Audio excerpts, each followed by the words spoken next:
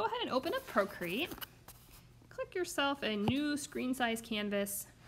I'm going to teach you how to use the perspective tool or the drawing guide to do a perspective drawing on Procreate in a way that is very easy.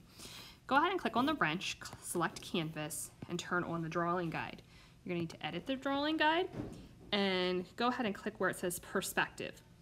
At this point, make sure your thickness is somewhere between 70 and 100 and that your opacity is turned to max. And then you're going to go ahead and tap to create a vanishing point. Go ahead and tap once to create a vanishing point somewhere on your page. That's good. And then you can actually move this if you decide you don't like it. You can move it around if you just click and drag. Okay.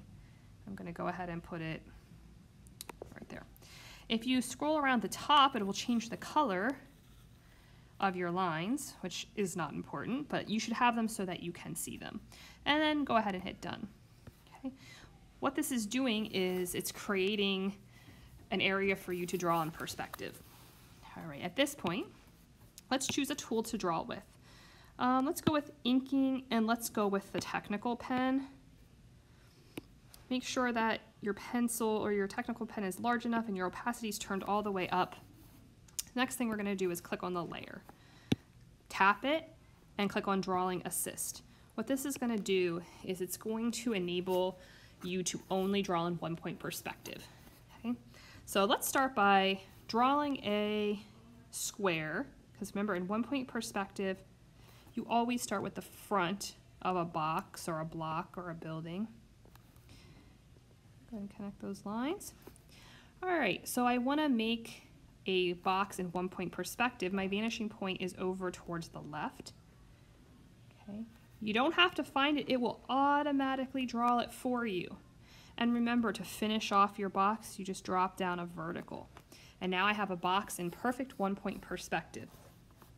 Now I want to go ahead and erase those areas where I've overdrawn. In order to do that, I have to turn off Drawing Assist first, and then I can select my eraser tool and I can get in here and erase those areas where I've overdrawn.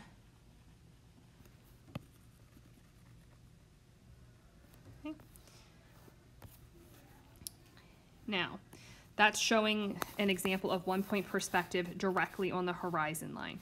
What I want you to do after this is create one that's above and one that's below. Once you've done that, you're going to go ahead and create a new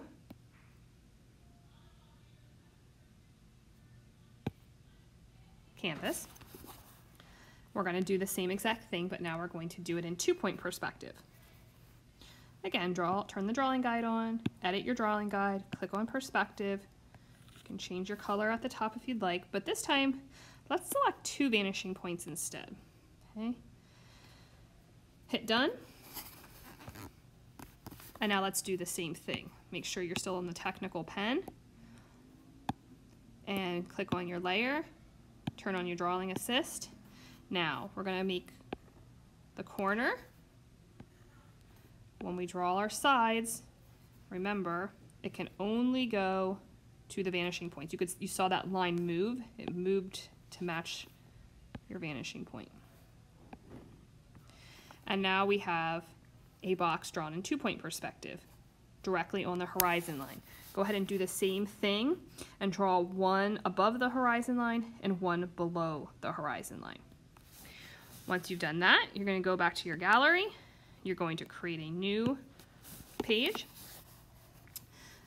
Click on your wrench, edit your drawing guide, click on perspective. This time, let's create 3 vanishing points. 1, 2, and 3. You can either create it at the top or at the bottom. It doesn't much matter. Click done. Remember, if you pinch, you can zoom out on your screen. So this time, let's go ahead and do one in 3-point perspective. Click on your layer, Drawing Assist. Now, same thing, we're going to start with our corner. This time we're going to go to our vanishing points. Vanishing point, vanishing point, vanishing point. Watch what happens here. Instead of making a vertical, it's going to go to that 3rd vanishing point, which is at the top. And again, in order to erase my areas that I've overdrawn, turn off the drawing assist, at which point you can go ahead and erase from there. So when we're finished, you will have 3 different pages, one with 3 1-point perspective squares, one with 3 2-point perspective squares, and one with 3 3-point perspective squares. You can see the pictures of my examples that are posted in Schoology.